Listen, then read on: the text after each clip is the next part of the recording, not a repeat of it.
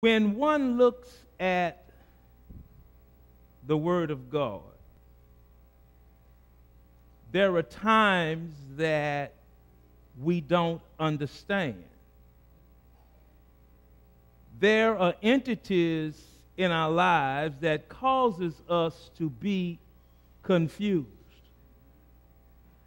I don't know about you, but have you ever thought of how God came into existence? I'm going to ask you that question again. Have you ever tried to think of how God came into existence?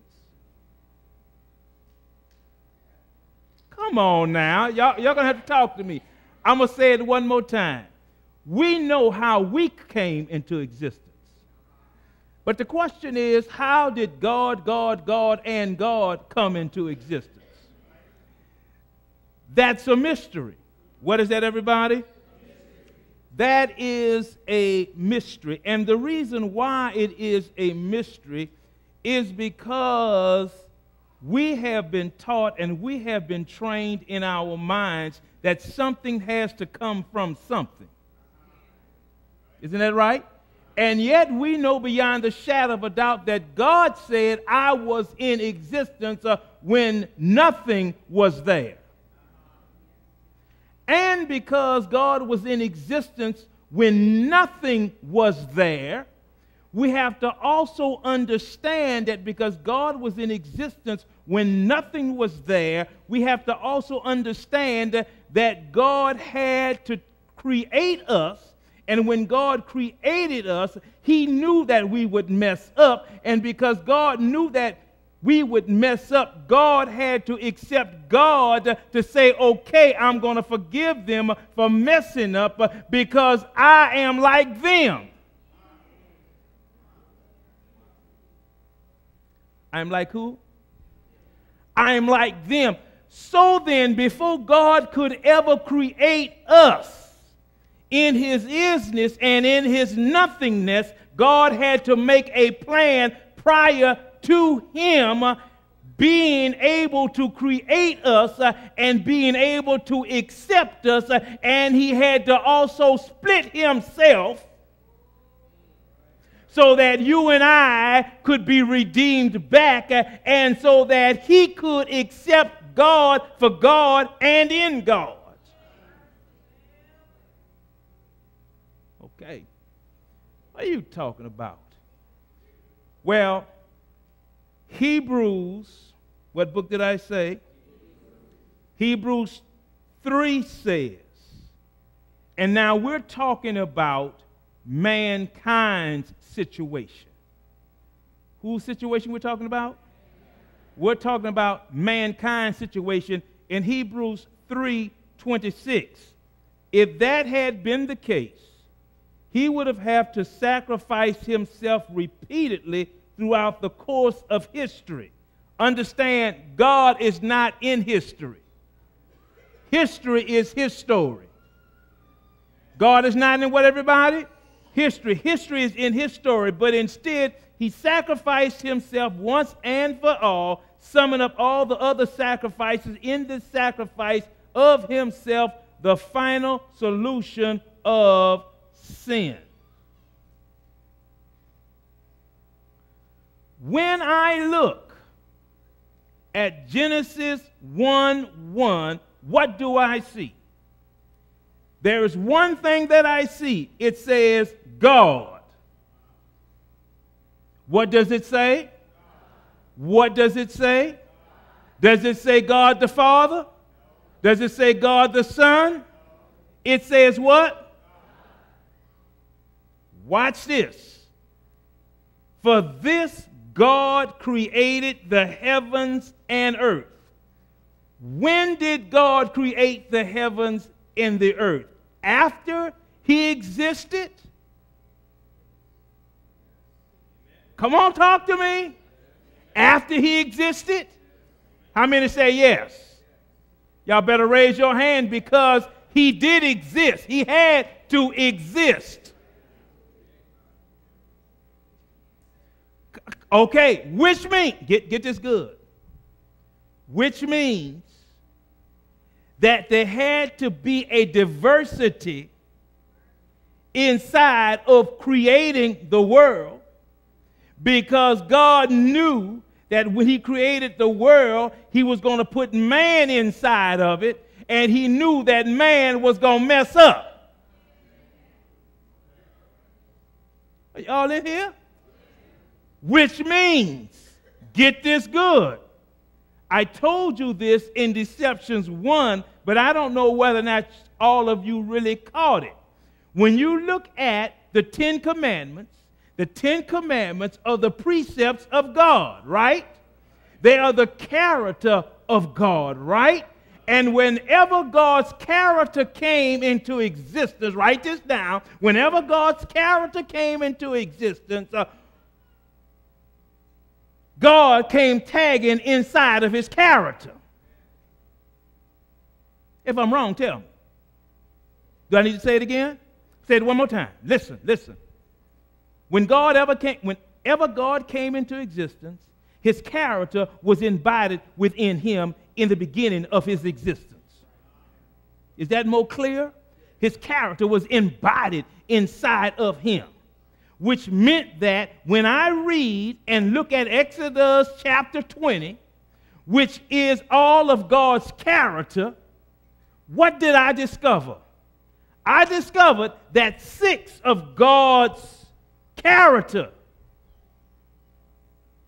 was inside of him, and more of what he wanted mankind to do was on the inside of him than what we were to do to obey him. Thou shalt not steal, thou shalt not kill, thou shalt not covet. Who is that? But who is that? Who is that for? I don't hear y'all. Thou shalt not commit adultery. Who is that for? Is that for God? It's for who? So then the last 6 commandments, which is more than half of God's character, deals with us.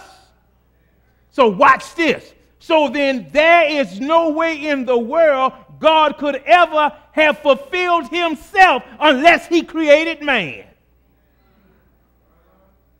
That ought to preach. But that ain't preaching, because y'all ain't catching it. In other words, I'm saying this. In other words, for God to fulfill himself, he had to create man, because inside of his character was 6 commandments that had nothing to do with him. Had nothing to do with him. So in order for him to be satisfied, he had to create you and I. And because he had to create you and I, he had to actually have a battle within himself. So God says, let us. What? Look, let's go to the text now. Let's go to the text. First in the text, you see God created the what? All you see, all you don't see, earth was a soup of nothingness. Look at the screen. A bottomless what? Emptiness and empty. Now watch this. God's what? God's what? What is the Spirit for? The Spirit guides you. The Spirit instructs you, but the Spirit don't save you.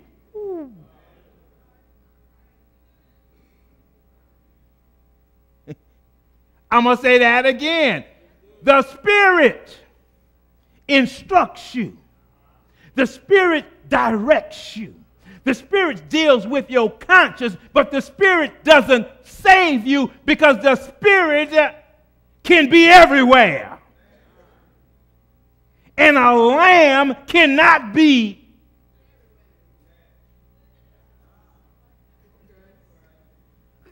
Church folks still ain't click rewind. The Spirit cannot be, the lamb cannot be everywhere. The Spirit can be what? The reason why the Spirit can be everywhere is because the Spirit shed no blood. And without the shedding of blood, there can be no remission of sins. Are y'all in here? Y'all didn't get that. Now watch this.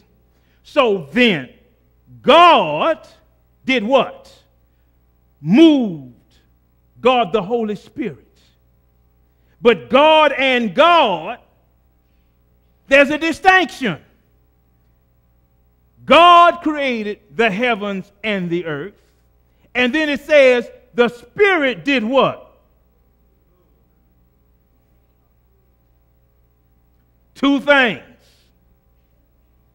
God and Holy Spirit. In verses 2 through 25, God says God. But when he gets to verse 26, God says, let us. Wait a minute. First he says, in the beginning, God. Then he says, the Spirit moved. Then he gets to verse 26 and he says, let us. Who is us? Huh? Them. But them is one.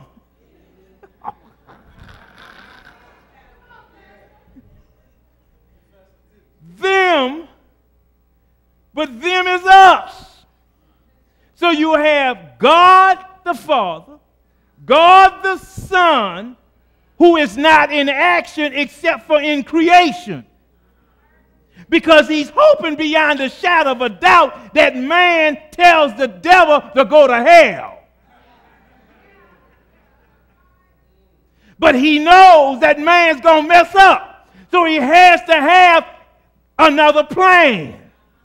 And the plan is, before the foundation of the world there was a battle between God and God and God. So God, in the beginning, God created the heavens and the earth. In the beginning, the Spirit moved upon the face of the earth. But in Genesis 28, let us make man. John 8:42. If God were your Father, said Jesus, you would love me. But I came from God and arrived here. I didn't come on my own. He sent me. Who is he? I didn't hear y'all. He is what, everybody? Who sent him? So God sent who? Y'all getting intelligent now. So God sent God. Where was the Holy Spirit? Nowhere except up there, because the Holy Spirit did not have to be used at that point. Woo.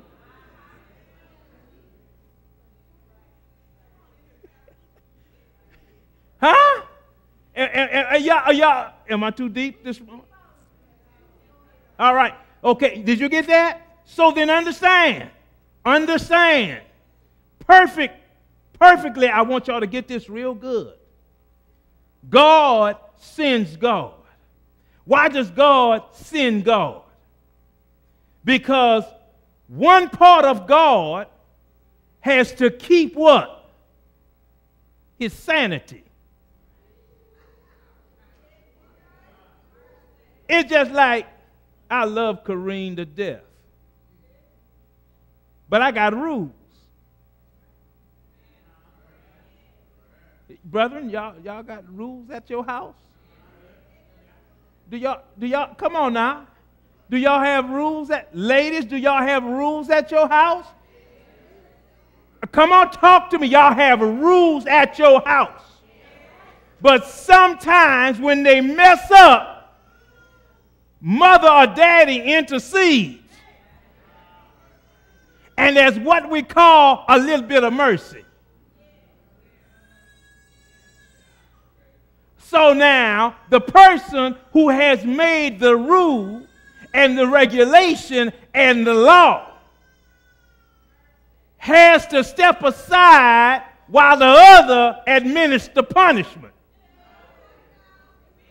So that the one who's getting their behind whipped can come back into grace. Because the law still has to be fulfilled. But there has to be somebody who steps out that's part of me. Oh, help me, Holy Ghost. Somebody that's part of me has to say, okay, Kareen done messed up. Go ahead on, give her a whipping. Spank her good. But is it all right if she's still a part of the family? Do y'all see that? So then now, God says, I send God. In other words, I didn't come on my own. I didn't just show up because I just wanted to show up. I came because I was sent. What were you sent for? What was he sent for? I can't hear y'all. What was he sent for? He was sent to save what? He was sent to save us. Now, put a pin right there. You already know your pastor is not traditional. Y'all already know that, don't you? Y'all already know that. Now, I want those of you to understand baptismal vows, I wouldn't call them that. I would call them marriage vows.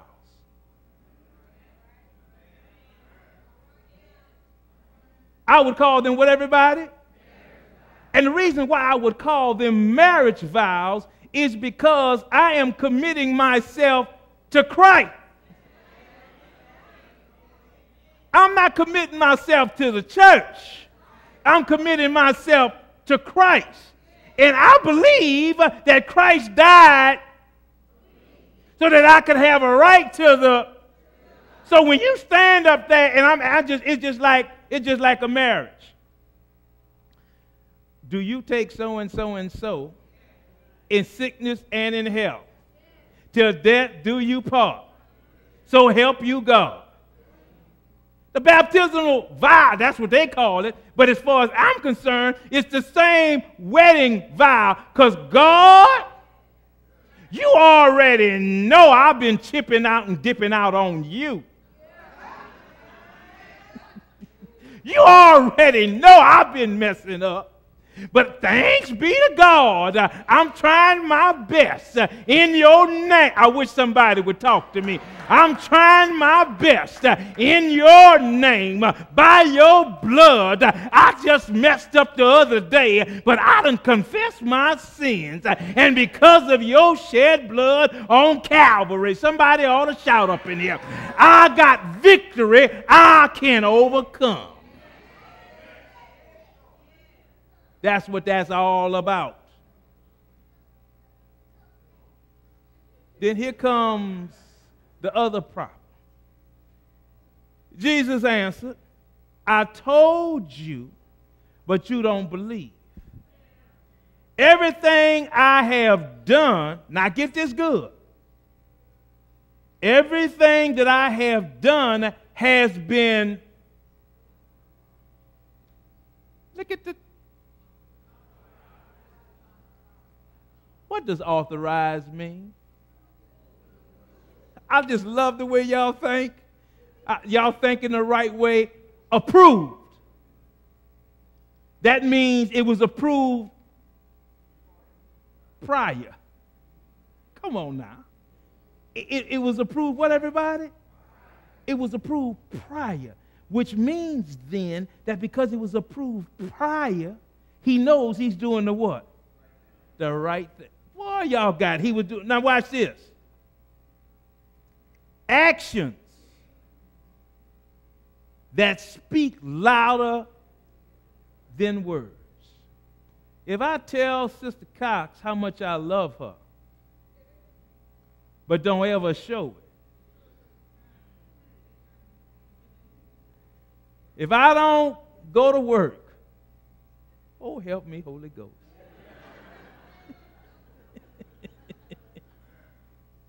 If I don't care how many nails she get in the tire, if I don't finally show up or tell her, call AAA, or go to Discount Tire, what does that say? And she don't ever fix me some biscuits, like I like to have this coming Sunday after I work out, so I can eat the rest of them figs, Sister Phil. And she tells me, I ain't fixing them today. Or she don't ever fix them. What does that say? I can't hear you, brother. She don't care. Is that right, ladies? Come on, ladies, is that right?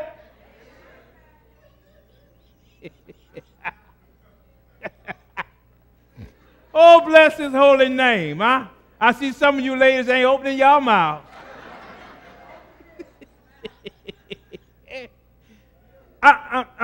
In other words, God says he is showing actions.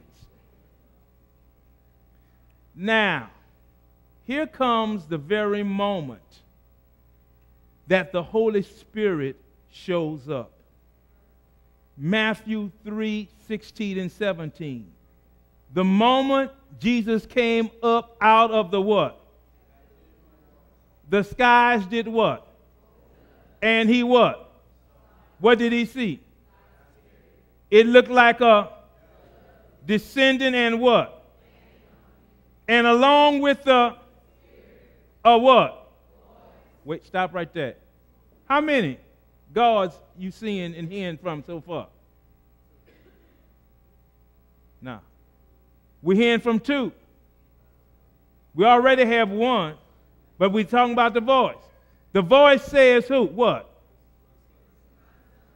What voice is that? God the what? See how smart y'all are? Then you see a what? That's the what? That's how many? And then you have one, because it says, this is my beloved son. You have one in the water. How many is that? So guess what? I can't have the Holy Spirit and don't have Jesus. And I can't have Jesus and don't have the Holy Spirit. And I can't have Jesus and don't have God the Father. So when you talk, people talk about Christ and Christ only. Because even though Christ saves, he don't forgive. He intercedes. Did y'all get that? That's deep. I'm going to say it one more time. Christ does not forgive. He intercedes. Who does he intercede to? And when the Father sees him, he then gets the answer to what? Forgive. So that if I say all I need is Jesus Christ, I'm in trouble. Because Jesus Christ cannot forgive me.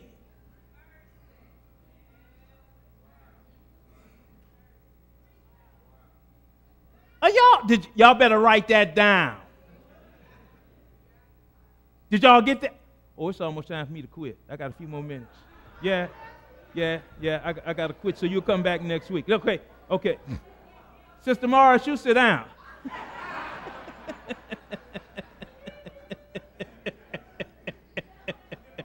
Listen.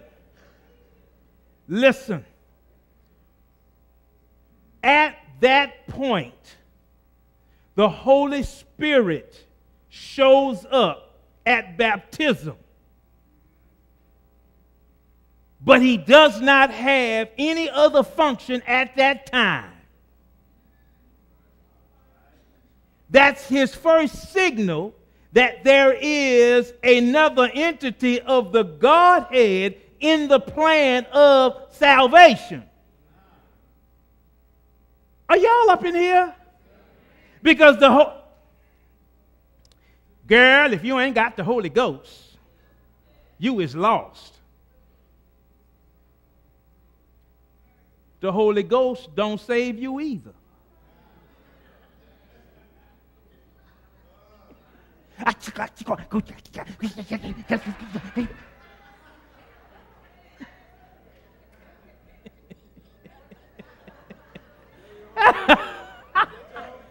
at here. Look at here. The Holy Ghost cannot save you. The function of the Holy Ghost is to direct you into all truth so that your hips can have an understanding of what it is and what it takes to be saved. That's all he does. That's why he's everywhere. Again, he sheds no blood for you. Did y'all hear that? Now watch this. Watch this. Watch this real closely. In Romans, it says that we know not what to pray for, but the Holy Ghost interprets our moans and our groans. So then I just can't have Jesus, because Jesus does not hear my prayers unless the Holy Ghost interprets my prayers and takes it to him. Oh, y'all not up here.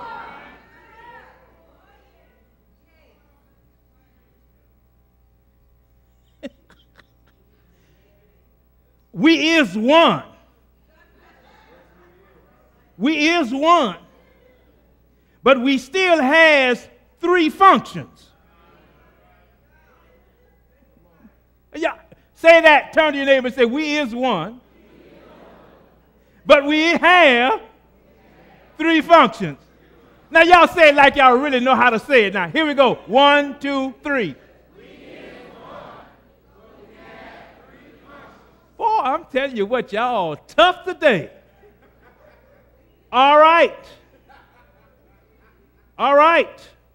Now, the Holy Spirit says to me, I'm going to interpret what you need, which means I've got to accept that whatever the Holy Spirit interprets to Jesus, I got to have the faith to believe it's the right thing.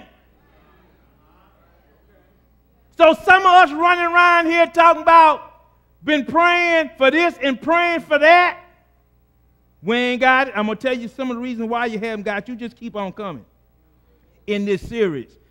You will understand, brothers and sisters, that it's the Holy Spirit that has to take my prayers beyond this ceiling. Because the moment I think I don't need Jesus, or I just need Yahweh. What's a Yahweh? God. But he's in his function. Watch this. Daddy,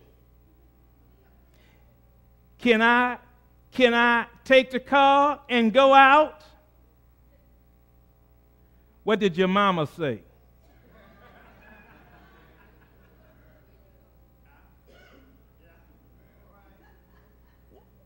There's a what?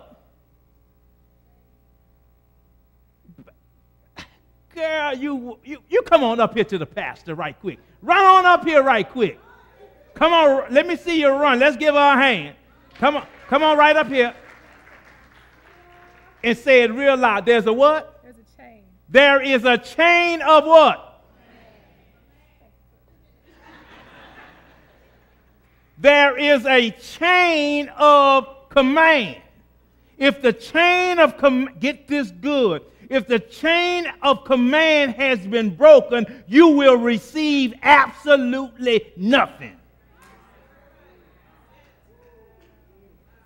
If the chain of command has been broken, you will receive absolutely nothing. So he teaches us to pray, Our Father, which art in heaven, hallowed be thy name, thy kingdom come, thy will be done. But who has to intercept it first? The Holy Spirit. That is the function. So then, God the Father says, this is my beloved Son, in whom I'm well pleased. The Holy Spirit comes down like a dove, and Jesus Christ is in the water. We is one, but we's three in what? Function. Ephesians 4:6 says, one what? And Father of what? One what, everybody? And what? All right, let me ask the question. What is the function of God the Father?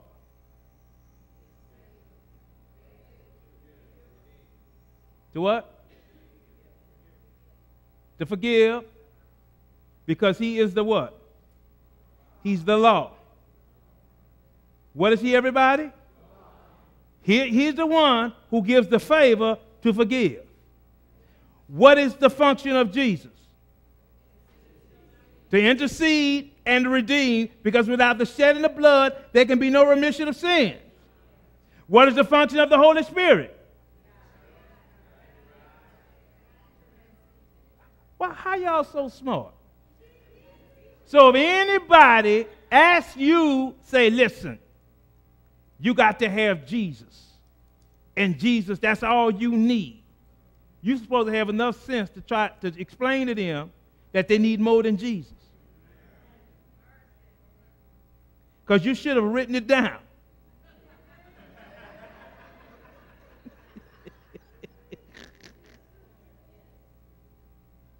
John 17:21, they that all may be one as what? Father are in, and I in. That's why I kept telling you, we is one. They also may be one in what? That the world may, the world must believe that you sent me. This morning, as I close,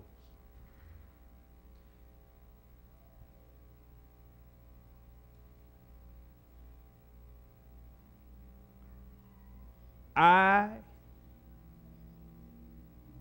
make a trend of thought, and I make a decision. My decision is to understand that God had to make an avenue just for me. And this avenue was made before I was ever created. Matter of fact, before even the world was created. And I understand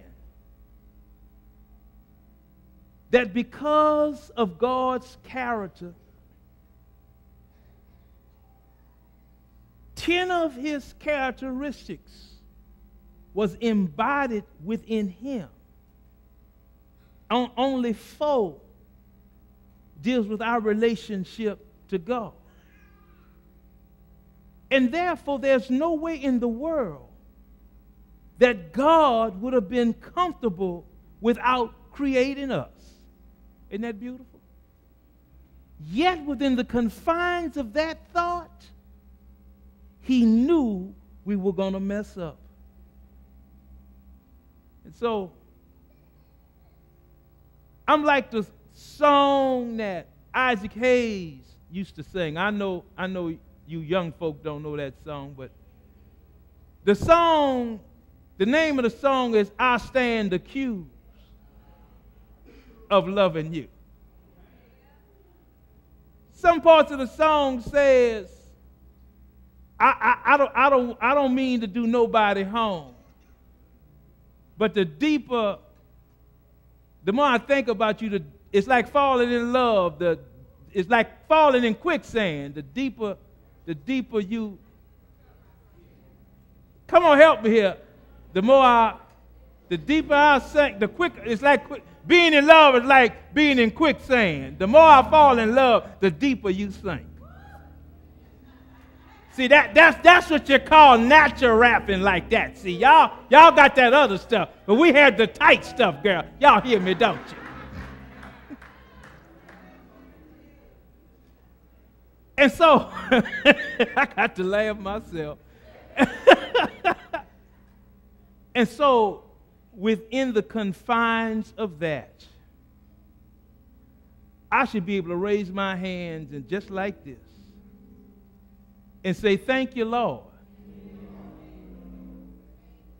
for preparing the way for me that I might be saved. No matter what I've done, no matter where I'm going, because there is a shelter around me. So that if I confess my sins, he is faithful and just to forgive me of my sins and to cleanse me from all unrighteousness. I'm wondering right now, is there anybody in here who knows beyond a shadow of a doubt that God has given you a victory? If he's given you victory, you ought to stand on your feet and just wave your hands and say, thank you, Lord. Thank you, Lord, for what you've done for me. And because of that, I'm saved. No matter what I've done, no matter where I'm going, no matter what I'm passing through, I may be catching some terrible mess right now. I might be having some terrible issues in my life right now, but I know I have a Father who cares for me. And there's a song that says, take your burdens to the Lord and leave it there. That's just a little song. And the song goes like this. If the world from you withhold of its silver and its gold, and you have to get along with meager fare, just remember in his word how he said, the little birds take your burdens to the Lord and leave it there. Do y'all remember that? Why don't you leave it there? Leave it there. Take your burden to the Lord and leave it there. If you trust and never doubt, he will surely bring you out. Take your burden to the Lord and leave it there. Sing it with me one more time. Leave it there. Leave it there. Take your burdens to the Lord and leave it there. If you trust and never doubt, He will surely bring you out. Take your burdens to the Lord and leave it there. I'm wondering if there's somebody in the audience right now, you've learned something, and you feel that this is the place where you need to be, and you want to become a part of the family of this church, and you're not a part of the family of this church right now. I'm going to just ask you to raise your hand. Is there a hand right now? God has been so good to you, and you want to make a decision to follow Christ all the way. Is there a hand? Come on right now if there's a hand. You may be seated.